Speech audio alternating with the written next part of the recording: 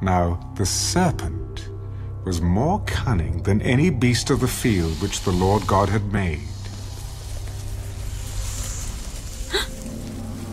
And he said to the woman, Has God indeed said, You shall not eat of every tree of the garden?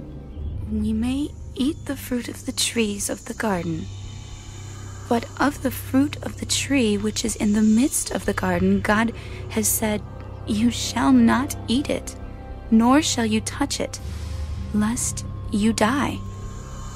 You will not surely die, for God knows that in the day you eat of it, your eyes will be opened, and you will be like God, knowing good and evil. So when the woman saw that the tree was good for food, that it was pleasant to the eyes, and a tree desirable to make one wise, she took of its fruit and ate. She also gave to her husband with her, and he ate. Then the eyes of both of them were opened, and they knew that they were naked. And they sewed fig leaves together and made themselves coverings.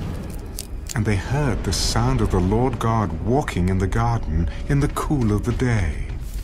And Adam and his wife hid themselves from the presence of the Lord God among the trees of the garden.